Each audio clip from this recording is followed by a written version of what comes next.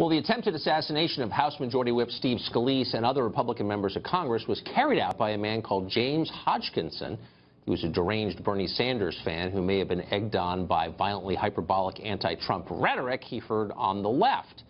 And yet, according to a Seattle radio show host, Dave Ross, Hodgkinson may also have been motivated by a conservative understanding of the Constitution, believing his assassination attempt was a constitutionally protected use of violence to resist tyranny. There's a theory for you. Dave Ross joins us tonight to explain. So, Dave, it seems to me like here's a guy who said exactly why he did what he did, pretty clearly, and yet you're blaming the country and the Constitution for what he did. Not at all, no. When I saw that he was being described as a left-wing terrorist, essentially, I wanted to find out what motivated him to actually use a gun to carry that out. You are allowed to hate the government if you want to. Where I draw the line, of course, is using violence against it. And it brought to mind the militia story, which used to be a big topic years ago, right? This idea that the Second Amendment is the last extreme protection against a tyrannical government. So I did some searching around to see if that was still pretty current. I noticed that Ted Cruz himself, not too long ago, had talked about the Second Amendment in just that way. And I said, well, it would be worth illustrating that this is what that looks like if that were to be carried out. Did he actually say that? Did he actually use that as justification? Oh. He's dead. I don't know. No, see, this is very much like Lee Harvey Oswald, who defected to the Soviet Union, was a self-described communist, murders the president, and somehow the right is to blame for it. Hate in Dallas. This guy was... Tucker, I don't think the right is to blame for this. Well, sure. The In the aftermath of the Kennedy assassination, of course, this is about hate. No, the guy was an avowed communist. This guy was an avowed Bernie volunteer, but that's not what this was is about. All spun up about what do you politics. What do you think the purpose of the Second Amendment is? What is your own opinion of the Second Amendment? Is it just for target practice or hunting? I think that the purpose of the Second Amendment has no bearing on what Hodgkinson did. I think we know pretty much but I'm saying, what does it look like in practice? Because he said so. That's why. And if you're suggesting that he believed he was overthrowing tyranny, I mean, the truth is, the Constitution says, you know, you need to take a judicious view of this. I mean, there was no tyranny. There is no tyranny at work that this guy was responding to. I mean, that's just silly. Well, yes, you feel that way, I feel that way, but how do you define tyranny? If you look in some of the darker corners of the Internet, there are people who think we are under tyranny. They thought we were under tyranny when Barack Obama was president. I believe when you were on with Alex Jones last year, you referred to the Second Amendment as it's an extreme case, it's a last resort. You're blaming the Second Amendment for this. With this guy... No, I'm saying this is what... If the Second Amendment were used in the way that you've talked about, that Ted Cruz has talked about, this is what it would look like. And it's ugly. I love this. This is very clever. So crazy MSNBC viewers shoots a bunch of Republicans, and somehow it's the fault of the right. Are you blaming MSNBC? Are you blaming MSNBC for what happened? Needless to say, I'm not blaming MSNBC. Why would you say...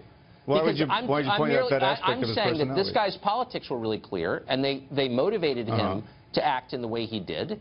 And yet somehow you're spinning it as if it's the fault of conservatives. And I'm saying that's wily, but it's also ludicrous. Well, you keep saying that. I don't think it's the fault of conservatives, though. I'm telling you, I don't think it's the fault of conservatives. If you're going to choose how to categorize him, he was also, I suppose, a legal gun owner. So should we blame legal gun ownership for this? Yeah. This is like when a jihadi shoots up a gay club and calls 911 to say he's waging jihad, and people are like, I don't know why he did it. I don't know why he did it. He did it for the reasons he said he did it. I mean, this guy has a long trail online saying, I'm mad at the president. I think the president's a fascist. I hate Republicans. They're taking away health care. And then he's found with a list of 6 Republican members in his pocket. I'm not blaming all liberals for this, but I'm saying that this guy's specific brand of politics spurred him to do what he did. And you're trying to spread the blame around to people who don't deserve any of the blame. No, I'm not spreading the blame around. I'm pointing out that the Constitution, the Second Amendment, has been interpreted as a last resort to go up against a tyrannical government. Who decides when it's tyrannical? Search around the Internet. Is this the only guy who said things like Trump is a traitor? No, it's all over the place. Yeah. And what I'm saying is I want to put the kibosh on this idea that we use the Second Amendment to somehow defend ourselves against a tyrannical government. In a democracy, if we have free and fair voting, there's never an excuse to use military force against the government. Okay. Nobody is making the case for violence against the government now. Good. Except a pretty small group of radicals on the left. That's what I see. I see it everywhere. People justifying the shooting of Steve Scalise. Wait, are you kidding? The professor last week at Trinity College in Hartford, Connecticut. Oh, they should have let him die, et cetera. So you're seeing this.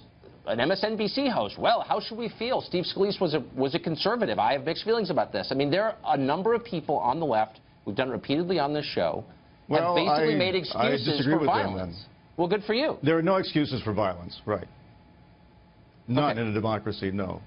Yeah. So I wouldn't say that this had anything to do with the Second Amendment, and I would bet you money that if Hodgkinson were alive to answer questions, his views on the Second Amendment would be the same as the views of most liberals, which is it's not real, it's the one part of the Bill of Rights I get to ignore. And so, like, you're trying to paint him as some sort of Second Amendment supporter when he seemed, to me, a garden variety liberal.